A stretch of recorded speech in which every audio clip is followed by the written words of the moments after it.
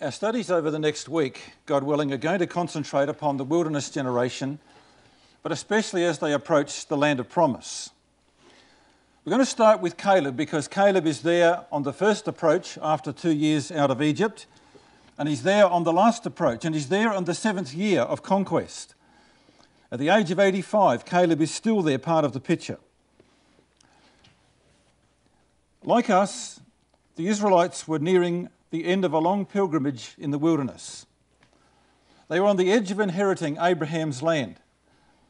And they were to come twice, right to the edge of the promised land. On the first occasion, they were sent away to wander for 38 years of hopeless wandering in that wilderness, that waste-howling wilderness. And in that 38 years, approximately 1.5 million of them lost their mortal lives and their future inheritance. God has sworn, they shall not enter into my rest, both now and in the future. And that is an enormous tragedy, brethren and sisters, for that generation that came out of Egypt. We're left in no doubt that these lessons are very applicable to us. It says in verse 11 and 12 of the chapter we just read, "Now all these things happened unto them for ensamples, for types, for figures," as the margin says in verse 6. These things have been specifically recorded that we might learn the lessons. They're written for our admonition, upon whom the ends of the ages are come. And we need to discern why it is the Bible puts so much recording of this period of Israel's history into the Holy Scriptures. Why it's commented upon by the Apostle Paul. Why it's so applicable to us. In verse 1 and in verse 11, Paul says we need to take the warning. In verse 1 he says, "I would not that you should be ignorant." We are not ignorant of the storyline of Israel in the wilderness. But we can be ignorant and unheeding of the warnings. As verse 12 says to us, "Wherefore let him that thinketh he standeth take heed lest he fall." And the word therefore thinketh means to have an opinion about yourself. And we can think that we're okay. We can think that we're fine. We would not fall as they did. But God is saying through Paul, it's quite likely that we could. But how different were they to us? They lived in tents. We experienced that perhaps for a week a year when we come up here to Watchan Lake. You try living that tent for 38 years. They had few possessions, only what they could carry. It was a waste, howling wilderness with sandstorms. They ate manna day after day. They fought with swords and spears. How does their experience really relate to us? We have comforts, we have homes full of stuff. We're very high-tech these days. We have an abundance of food, air conditioning. So how do they relate to us? Well, there are two ways, very clear ways that they relate to us. Firstly, they were the ecclesia in the wilderness. That's what Stephen calls them in Acts 7 verse 38. They were the ecclesia in the wilderness. They were called out of darkness. They were baptized in the Red Sea. They began a journey toward the kingdom. And the wilderness was their trial of faith, their hardships, their deprivation, their testing ground. They were attacked by the Amalekites, who picked off those who fell behind the ecclesia. They suffered hunger and thirst on a number of occasions. And from within, they were troubled by the mixed multitude, the faithless who often became restless, the murmurers. You see, it was not easy in the wilderness, was it? They had to learn to march in rank and to walk together. And all the 12 tribes with their various individuals and their various leadership having to cooperate for the good of all. And we are the ecclesia of the 21st century. How do we compare? Every ecclesia, like the tribes, contain very different individuals. In our brotherhood, we have many different ecclesias with very varying characteristics. And we have to learn to march in rank as a united body, as those tribes had to. And there are problems and tensions that arise between the tribes. And we're going to see some of those in this series. And there are individuals that rise up and bring trouble into our midst. People like Korah, a man full of pride and envy, promoting themselves and doing so by tearing down those that God has chosen to lead, twisting God's words out of shape. Today, brethren and sisters, the wilderness that we walk in is not sand and heat and scorpions. It's actually more dangerous. It's a desert of divine principle, a desert devoid of righteousness. We are surrounded by godless thinking, a desert with no sound morals and values, and we hunger and thirst after righteousness. We are frustrated by a world that preaches liberty to every corrupt practice. And around us there are Amalekites. Amalekites like Richard Dawkins, the new atheists who are very efficiently cutting off those who fail to keep in step with the ecclesia. We might not be confronted by swords in open battle, but we have the much more subtle invasion of the totally uncensored internet, where every heretic, every disenchanted Christadelphian can cleverly undermine the faith of our brethren and sisters and young people. And the closer we get to the promised land, the more we are faced with grossly specific and accessible sexual depravity that would make the Canaanites blush. Our wilderness may look different to sand and scorpions, but it's much more subtle and it's much more private. It's much more sophisticated to access. And the dangers of our wilderness are harder to perceive as to what it's doing to us. So we are an ecclesia in the wilderness, brethren and sisters and young people. The second connection is very obvious as to why their experience relates to us, and that is that human nature does not change. It says there in verse 13, "There is no temptation taken you, but such as is common to men. Murmuring, lust after evil things, idolatry, fornication occur in all generations." The format of the temptations may change, but the way that the flesh responds has never changed. And the closer we get to the land, the stronger the opportunities become as the iniquity of the Amorites comes to its fullness to be destroyed by Christ. And we ignore the warnings here at our peril. Now I want you to think about the privileges they had. You know, it says all these things happen unto them for types. Spiritual privilege, they all experience. And you should colour in the word all between verse 1 and verse 4. 5 times it says they all had this, they all had that, they all had this. They were protected by the cloud, and the angel of God's presence was with them, says Isaiah 63. They passed through the Red Sea, rescued by God. They were baptized into Moses and became a kingdom of priests. They received the manna every day. They drank water from the rock. And they had the opportunity, were they spiritually minded enough, to discern that that rock was the Messiah. Look what verse 4 says. They drank of the spiritual rock that followed them, and that rock was Christ. Have you ever asked yourself, what is a spiritual rock? You see, it's a rock that teaches lessons for the mind. And most Israelites looked at that rock and said, isn't that wonderful that water comes out of that rock? But the discerning Israelite would say, what is that teaching me? Because the first time it happened, an angel stood on the rock, and it was the Yahweh angel, God's personal representative. The one that God would send into the earth to represent himself, stood on that rock. And Paul says that rock was Christ. There was, for the discerning, the evidence that God had a greater plan than just feeding people in the wilderness.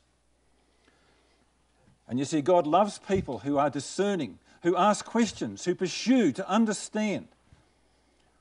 My favourite quote from Brother Thomas is, "The deity delights in stimulating the intellect of his creatures." From Phanerosis, page 38. The deity delights in stimulating the intellect of his creatures. And that's exactly what God did by putting that angel on the rock. And some of them understood that. They could perceive the symbols that were there. The benefits they had are very obvious. God had destroyed Egypt. He destroyed their land and their produce and their herds, their firstborn, their army, their king, all for the sakes of the Jews. They were baptized, and they saw on the shore the bodies of the Egyptians, symbolizing the life they had left behind them. They were made God's chosen people at Sinai, a kingdom of priests. God provided the daily bread of life. Their clothes never wore out. They saw many miracles performed. Water, food, quails, fiery clouds, miracles day by day. I want you to come to Exodus chapter 17. I want to talk about this miracle. Just keep a marker there and go to Exodus chapter 17. You know, they were given God's law, the divine revelation of the purpose and the mind of God. They had divine protection. The angel of God's presence shepherded them, says Isaiah 63. But let's just go to Exodus chapter 17. I want to just explore this idea about the rock that followed them.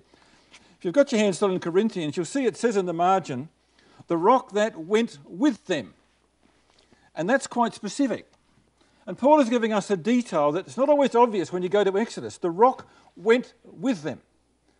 Now, I don't think that every morning they got up, there was the rock had actually come on the journey. What that's saying is when we go to Exodus 17, let's just follow the story here briefly. In verse 5 and 6, they've been complaining about nothing to drink. Yahweh said to Moses, go on before the people. Now, they're camped at Rephidim in verse 1. Just note that point. In chapter 19, verse 2, they're still at Rephidim. They didn't leave until 19, verse 2.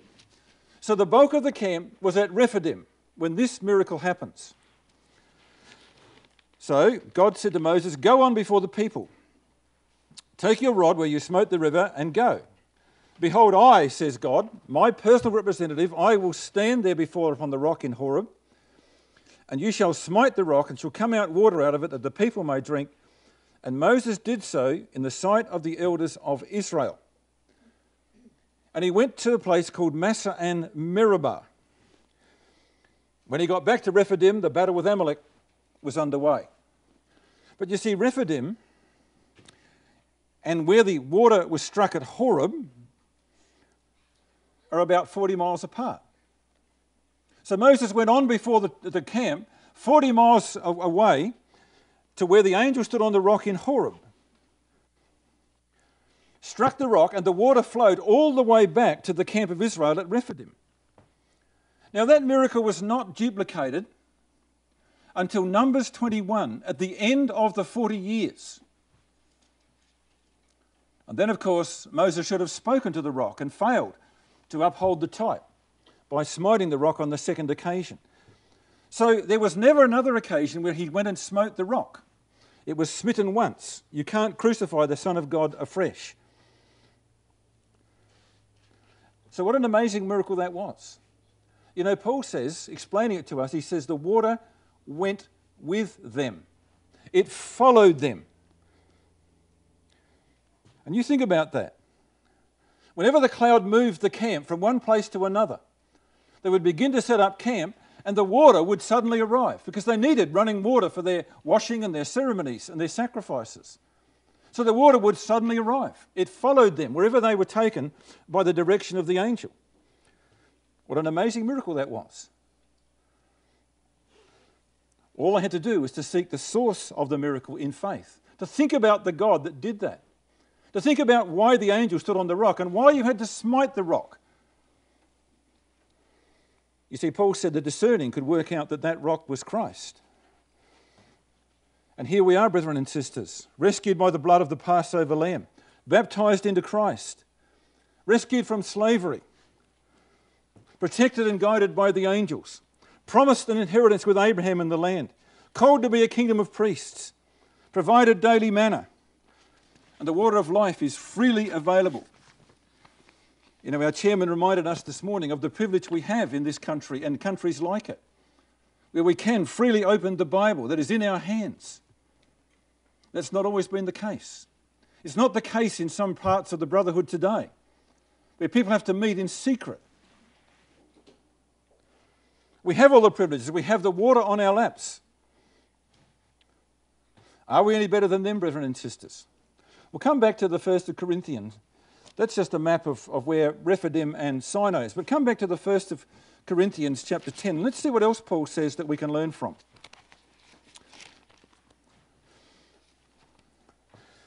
1 Corinthians chapter 10, let's pick the record up in verse 5. You know, all of them had those privileges, and we all have privileges in Christ. But it says in verse 5, reading from Rotherham, but with most of them, same with the Diaglott, with most of them, it should be, God was not well pleased. And they became a catastrophe. You probably know the word there for overthrown is the Greek word catastrophe. They became a catastrophe in the wilderness. It was a disaster, brethren and sisters. Why? Well, in verse 6, they lusted after evil things. They lusted after the delicacies of Egypt. Give us flesh to eat. Oh, the melons and the garlics that they had in Egypt. Thinking back to the past. In verse 7, they were idolaters. They made the gods of Egypt all over again in the golden calf, demanding license to express the flesh. They were fornicators. The very first opportunity when the daughters of Moab came in Numbers 25, 23,000 people died in the plague and 1,000 were crucified. They tempted God. They despised the manna. They doubted God's power time after time. They doubted God's intentions. God has brought us out here to kill us, they said. They tempted God with the things that they said. And they murmured 10 times, slandering God's land, blaming God and Moses. And one thing clearly comes out from the way God talks about Israel is that God despises a negative spirit, a murmuring spirit. And so in verse 5, they became a catastrophe. Within 2 years, the whole generation, apart from Joshua, Caleb, and a few Levites, they were all gone. It's estimated that from the time that they were condemned in Numbers 14 until the time that they came to the brook Zered where the last murmurer died, the average funerals per day was 500. Probably the majority of those occurred towards the end of the time. There would have been thousands of funerals in the last few years as they approached the land. What a list of failures, brethren and sisters. But Paul says, don't be high-minded. We can also lust after Egypt's and Canaan's delicacies. It's an age of indulgence, an age of selfishness. Temptation is so accessible today. We can make idols of our career, our money, our sport, our homes, of the fun culture, of social media and technology. You know, recently Lynn and I took a 5-hour train trip between Montreal and Toronto. We looked around the carriage and we noticed that, except for ourselves, almost every other person was on some form of electronic device. If somebody had come from 100 years ago, they would have thought it was incredible that people were so tuned into these little gadgets on their laps. And that's how the world has trained us. That perhaps is the modern golden calf, isn't it? You try going to the restaurant and see how many people can actually eat the meal without getting their phone out. You know, the technology deprivation just eats them out. And then, of course, there's a thing called gaming addictions. I mention that because in the small ecclesia we come from, we've lost 2 brethren to gaming addictions. But they not only spent most of their money, they connected with people who were also playing the games and left their families. Gaming addictions, where they sat up all night and lost their jobs because they were so addicted to this gaming. You know, that's the modern day idolatry, isn't it? Neither you be idolaters as some of them were. Whatever takes your attention, whatever takes your time, whatever absorbs your interest, whatever you can't leave alone is idolatry. Think about it the next time when you're missing your phone, how much you can't seem to do without it. Have we been hooked into that technology? As useful as it is, it has to become a tool and not a master. murmuring, negative grumbling, accusations, imputing motive. We'll talk more about that when we come to Korah. There were 10 issues that they were murmuring over: water, food, water, jealousy, the fear of the spies' report, Korah's rebellion, bitterness, jealousy over the Levites, water, and for food. Always targeted at Moses. He got the blame. And yet we know that God says he hates murmurers. Verse 10, neither murmur ye, as some of them murmured, and were destroyed of the destroyer. And God left those murmurers to rot in the wilderness. God loathes base ingratitude, jealousy, envy, and complaining. You know, you learn in life it is so easy to find fault, to pick holes, to take the opposite viewpoint. The media and their politicians are extremely good at it. Doesn't matter what one party says, the other party will find that it's hopeless and oppose it all the way. It is always possible to put an alternative view. But the Spirit of Christ is cooperation, encouragement, inspiration, peacemaking. So different to the spirit of the flesh. And just in case we thought we might be immune, we have verse 12 and verse 13. Written for the last generation, upon whom the ends of the age are come. These records are so important for us because human nature has not changed. But I want you to notice verse 13. This perhaps is one of the most misapplied verses in our community. So often you hear it quoted as a matter of comfort to console people in distress and sadness and going through trials. The sentiment that God comforts mourners is true, but that's not what this verse is talking about. Because there are some trials and there are many sufferings that are not going to be relieved this side of the kingdom. You can't use verse 13 to somebody who's clearly dying of cancer. Some situations are unresolvable before the Lord returns. There is no escape from some depressing circumstances that come upon us. The verse is about temptation, not about suffering. It's how we avoid getting trapped by the world. And whatever guise temptation comes in, it will arouse the same human lust that the Israelites had to deal with, common to men. And God's reminding us in verse 13, there is no temptation that has never been experienced before. It might come in a different package, but it's appealing to the same basic lusts. But there is no temptation that's impossible to resist. And God will provide a way for us to get away from temptation. There is a way of escape, but it's usually removing yourself from it. You know, Jesus talked about cutting out your eye and cutting off your hand. Sometimes it's severe action that has to be taken. Remember Joseph? Leaving his coat in the hands of his enemy.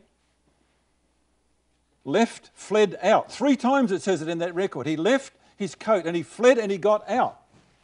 Because he knew he couldn't stay there. He knew he was flesh. And there is always a way to get out. It might be embarrassing.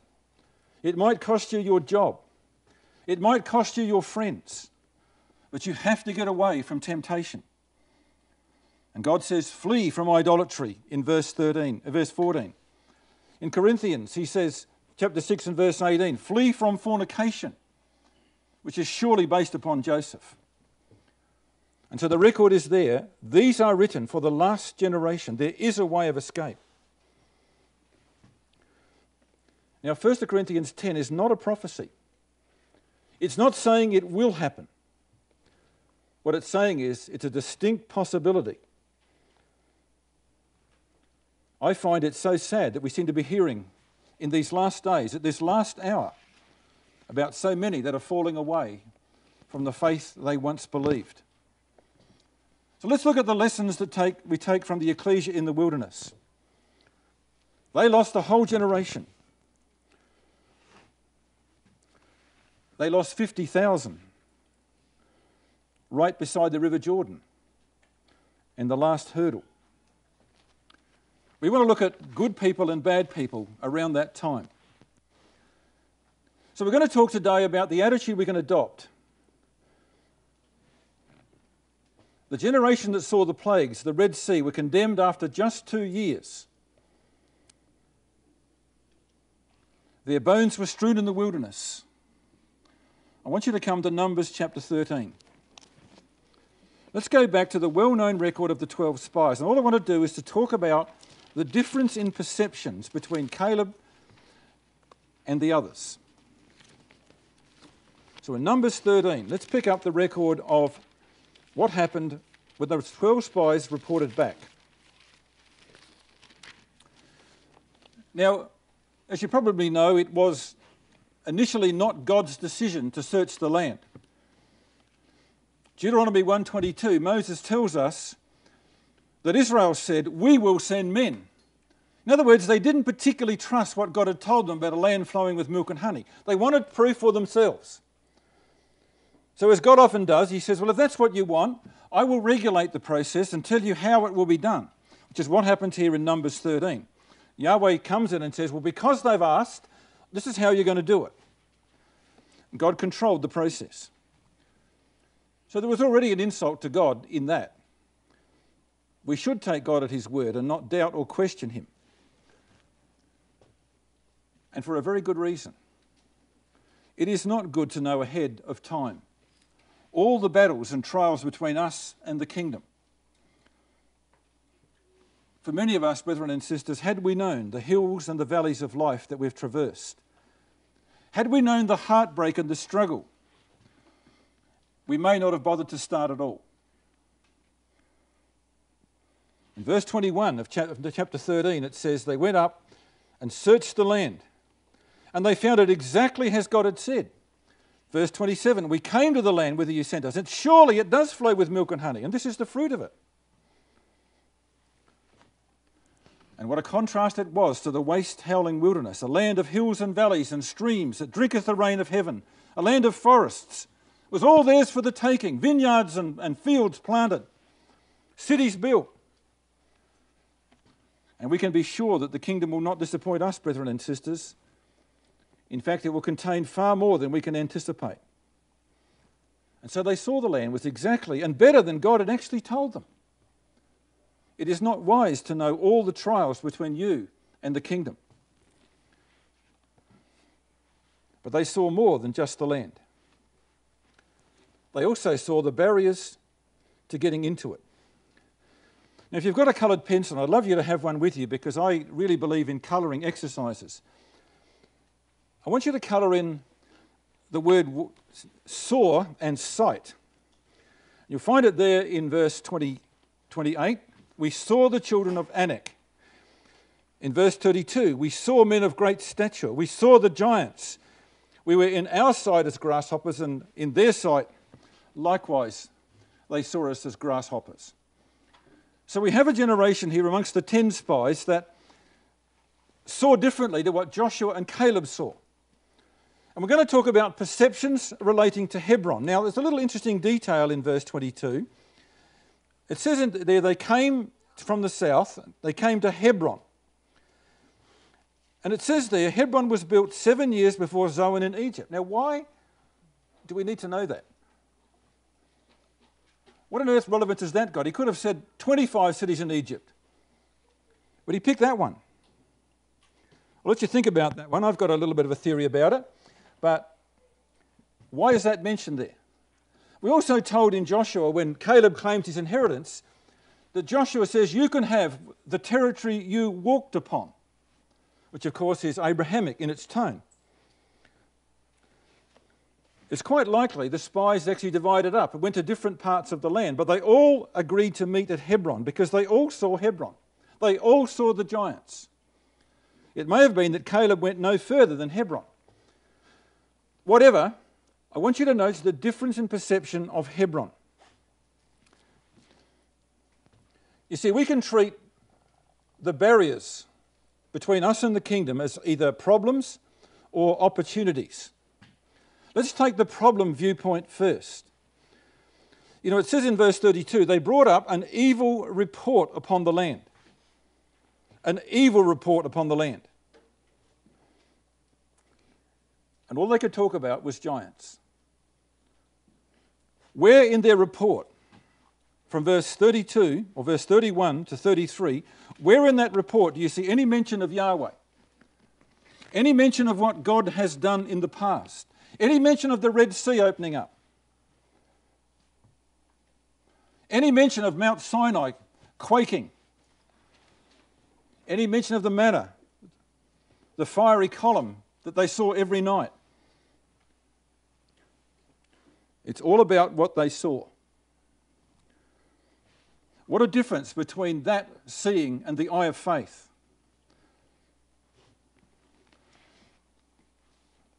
They said, we be not able to go up. We be not able. Was God asking them to do it on their own? He'd brought them through the Red Sea. He defeated Amalek for them. We be not able to go up against the people, for they are stronger than us. What about God? You see, there's no eye of faith there, but there's plenty of eyes looking at the problems that lay between them and the land. You know, when you go to chapter 14, look what God says in verse 31. They despised my land. In verse 36, God says, they brought a slander upon my land. And back in chapter 13 and verse 32, we have a gross exaggeration. It's a land that eats up the inhabitants thereof. This land eats people. Look at the contrast straight across the page. Chapter 14, verse 9. Caleb said, they're dinner for us. We'll eat them up like bread. You know, what a contrast in attitude between two people. They said, this land eats people. Why would they say that? Because of the giants. The giants had them totally and utterly flummoxed. And they said, Caleb said, we can eat them. They're a meal for us because God will be with us. Their defense is departed from them. Yahweh's with us. Why are you afraid of them? And you see, there's the difference in perception. So the negative influence was only see the problems. Focus on the giants, and their confidence was shattered. Now look at the difference with Caleb. This is what Joshua and Caleb saw when they got to Hebron. Verse 7, a very good land in chapter 14, verse 7. That's an exceeding good land. Rotherham has a very, very good land. It was the place that some of the promises were made to Abraham. Hebron. They were standing on the graves of Abraham, of Isaac and Jacob and their wives at Hebron, the cave of Machpelah, who died in faith, not having inherited the promises. It was the place where Abraham organised a bunch of shepherds to go and take on 4 armies that had invaded the land and taken his brother Lot captive. That was the very place that 318 shepherds took on 4 armies and won, fighting with picks and shovels. The place where Abraham began to include the Gentiles in the promises, owners of a covenant with the men of Mamre. And one of those men was called Eshcol, a cluster of grapes, divine fruitfulness. And where did they come in verse 23? They came to the brook of Eshcol, named after that man who was confederate with Abraham. And Caleb, who was a Gentile dog, which is what his name means, he stands it there and says, this is the place where Abraham became the father of many nations.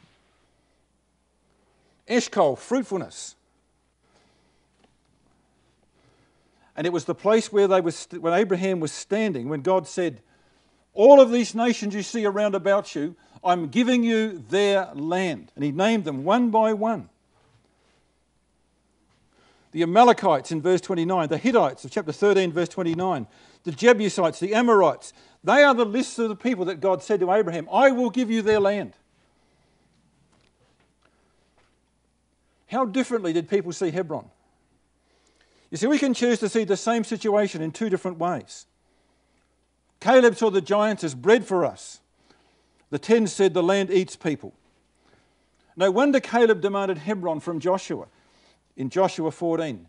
Give me this mountain, he says. Give me those giants. I will prove that what I said is true. And so we come to chapter 14. Perhaps the saddest chapter in the Bible, the condemnation eternally of about 1.5 million people. And we have to learn the danger, brethren and sisters, of murmuring and complaining. Murmuring and bitterness are contagious poison. Discouragement is an infectious disease. To put a negative spin is so easy. It appeals to the worst of human nature. Oh, the AB, I know why they're doing this. They want to control us, and that's murmuring, isn't it? You ever heard that sort of talk in your ecclesia? Implying of motives of why serving brethren do things? Well, look at chapter 14 and verse 1 and 2. The people lifted up their voice and they wept through the night. You imagine a camp of 2 million people crying their eyes out and howling from the tents. And next day they're murmuring against Aaron and Moses. They end up wanting to stone Joshua and Caleb. That's the tragedy, isn't it? Well, let's just take some lessons from Caleb. Who was he? Caleb was a descendant of Kenaz, the family of Esau. So he was a Gentile. His name means a dog. He was a converted Gentile. He was to become a leader in the tribe of Judah. He was the chosen spy from that particular tribe. And Judah excelled in incorporating Gentiles into their midst. You think about what Judah did. They took in Rahab the harlot, Ruth the Moabitess, the sons of Hobab the Kenite. They took in the family of the Kenites. They took in Ittai the Gittite, and a few others we can trace as well. Judah was exceptional in including Gentiles. And Caleb is always linked in the record with Joshua. Fascinating fact. Every time God speaks of the two of them, God mentions Caleb first. When Moses writes about what they did, he puts Joshua first. But when God speaks directly about them, he puts Caleb first on every occasion. And he's called by God, my servant Caleb. Look at it in verse 24 of Numbers. But my servant Caleb, says God. And that puts him in a very, very exalted league indeed. There are only 9 others beside the Lord Jesus Christ who God directly calls his servant. And here they are. Abraham, Job, Moses, Joshua, David, Isaiah, Eliakim, Zerubbabel, Caleb, Jesus Christ. All of those, except Christ, were given the title after they were dead, like Joshua. But Caleb got this title, this exalted designation, publicly ascribed while he was alive. Caleb, my servant, says God. So what a man he was. Well, look at Caleb's qualities. God says he had another spirit. In verse 24, he had a different spirit, a different perception. And he's followed me fully. And so he lived. Verse 38 says, and Joshua the son of Nun and Caleb the son of Jephunneh, which were the men that went to such land, they lived. Verse 37, the rest died, but these men lived. And you can go through this record, and it's worth colouring in chapter 14, the word died and lived. The faithless spies died. The nation died. You get words like they fall, carcasses, consumed, die, strewn along. They won't even be raised for judgment. No way, says God. They shall not enter my rest. But Caleb lived because he had a different perception. He saw things differently. So let's go to Joshua chapter 14 and look at the end of the story. 7 years after they crossed the River Jordan, the land is being divided up. 45 years waiting for Caleb. 38 in the wilderness, 7 years of conquest. He's now 85 years old. Most of us looking for a comfortable armchair. Not Caleb. Look what he says. Verse 8. Coming to Joshua, he says, my brethren that went up with me, they made the hearts of the people melt. But I wholly followed Yahweh my God. Same thing in verse 9. He repeats the words of Moses. Thou hast wholly followed Yahweh my God. And he says, I'm now 85 at the end of verse 10. I'm strong this day as I was in the day that Moses sent me. As my strength was then, so is my strength now. Verse 12. Now therefore give me this mountain. He had been promised that where his feet had trodden, in verse 9, he would inherit. Give me this mountain. Well, he got the mountain and he cleaned out the sons of Anak. He cleaned out the giants. You imagine how much the giants would have laughed when an 85-year-old turns up. But they were soon dead. You know, he demonstrates the same zeal and determination. His daughter does the same. You can read about the daughter of Caleb. She also demonstrates the same faith as her father.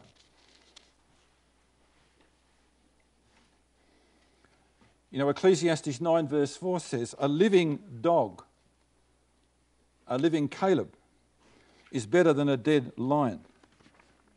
All the men of Judah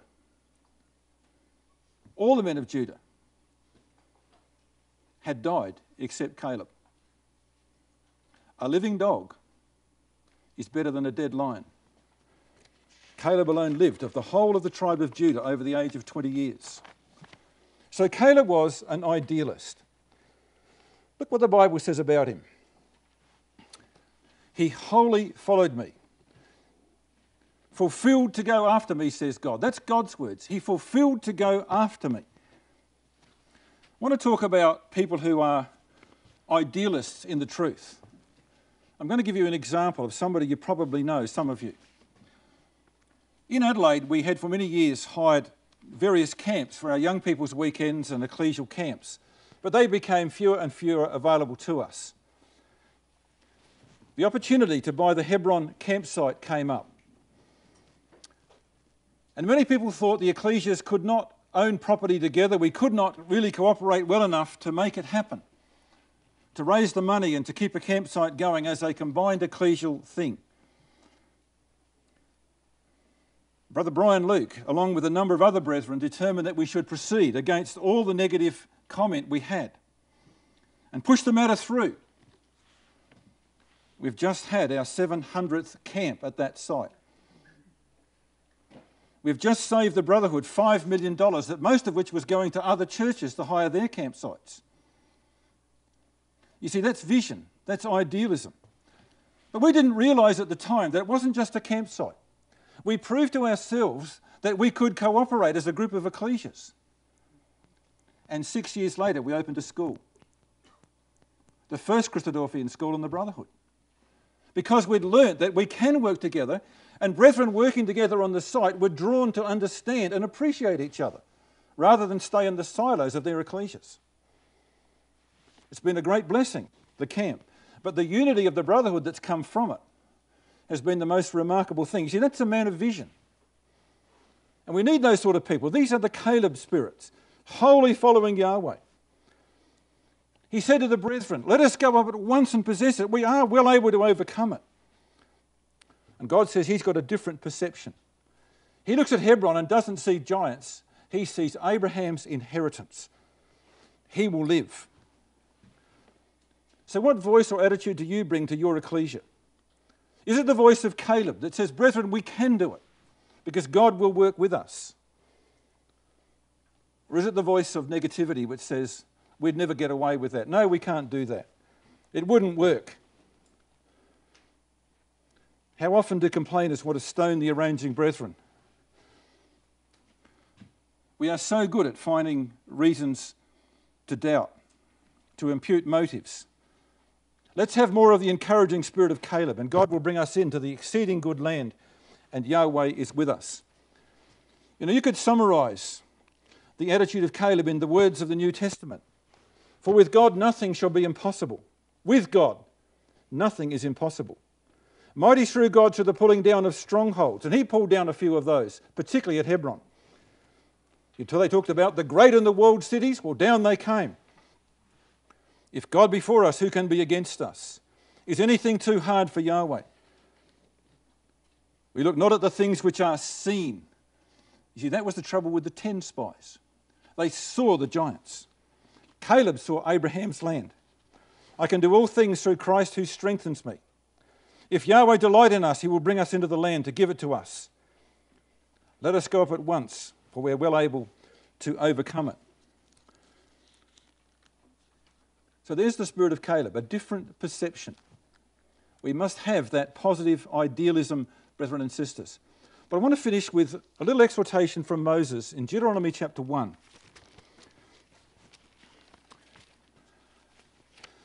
You know, there's something quite remarkable about the way the Bible is written.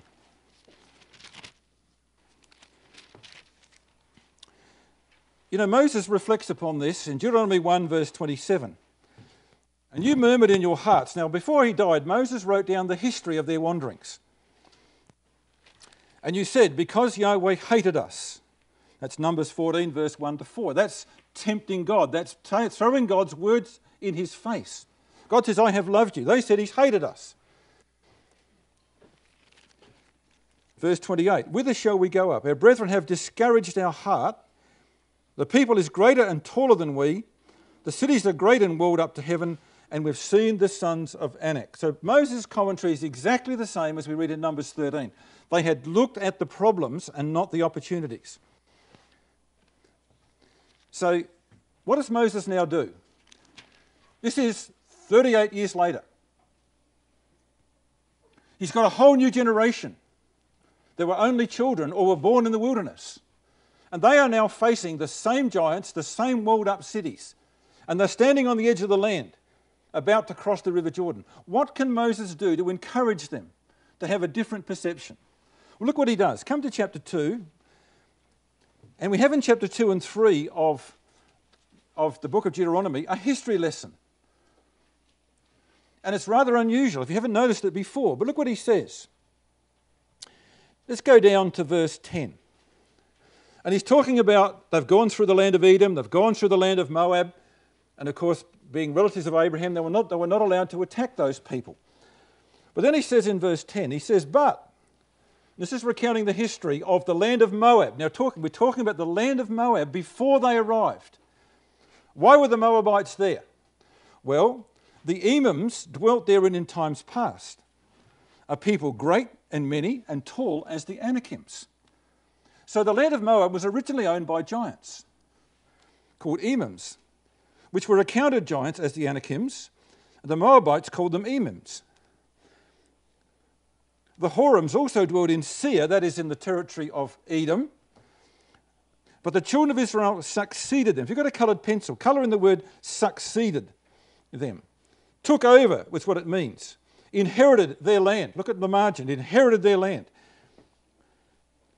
And dwelt in their stead, as Israel did to the land of his possession, which Yahweh gave unto them.